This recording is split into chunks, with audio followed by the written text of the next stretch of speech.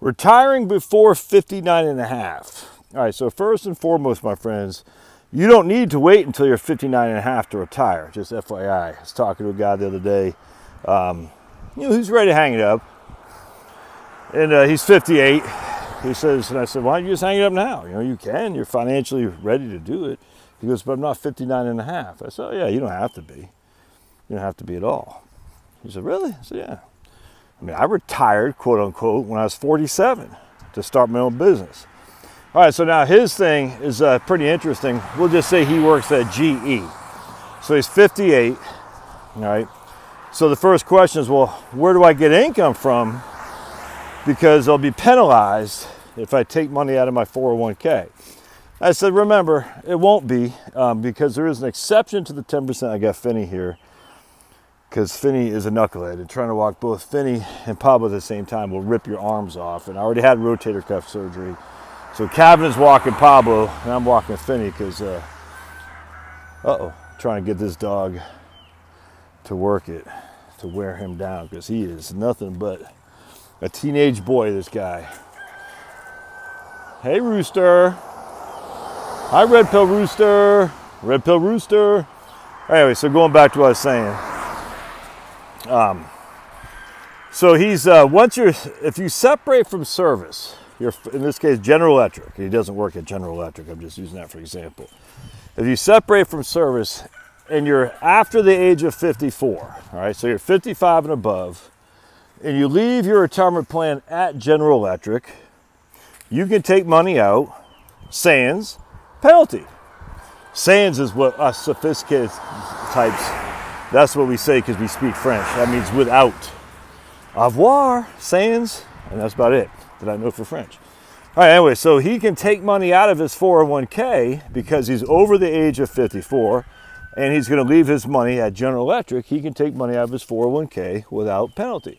Now, it'll still be subject to taxation, mind you, right? So, you pooping? What are you doing, bud? Yeah. What are you doing here? Sniffing? Sniffy Joe? Sniffy Finn? But it'll be without penalty. Now, the issue that we have to contend with a lot is some companies are very restrictive on allowing you to have access to your money. Some companies say, no, it's one and done. You can't just say, hey, man, I need a check for 20,000 bucks. Company says, no, it's all or nothing. You get the whole thing or you get nothing, but you can't have distributions other than the entire amount. In fact, some companies, pretty big companies too, do that. It kind of ticks me off. So in this case, the guy says, oh man, what do I do? Well, it's pretty easy. In this case, you tell General Electric, send me a check. But Josh, he's under the age of 59 and a half. He'll be penalized and taxed. No, what happens is that GE will send a check to him for we'll just say 200,000 bucks, all right? And they're going to send an IRS, a 1099 to the IRS, stating that he took 100% distribution from his 401k. He's got 60 days, I can't remember if it's date of receipt of the check or date of issuance, I can't remember, to put that money into an IRA to avoid taxes and penalties. This is called an indirect rollover. Indirect rollover.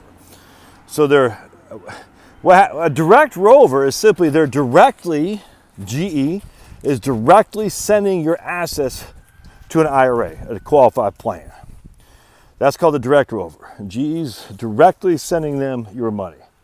An indirect rollover is they're sending it to you first. And then you have 60 days in which to forward that money to the IRA provider. That's called an indirect rollover. Now, what happens in this case, pretty simple, is GE says, look, man, we're not going to let you take distributions other than the one. We'll send you 200,000 bucks, and we don't give a hell what you do with the money. You're like, all right, we'll just say I need 30,000 bucks for simplicity. So go to your local bank, you deposit that money into your checking account, all right? You write a check for $170,000 and forward that to your Vanguard IRA. Or in this case, it's probably even easier just to forward that, open an IRA at the bank, frankly. So basically what you're doing is you're saying, okay, I need 30,000 bucks to live on before I'm 59 and a half and I get access to my money without penalty.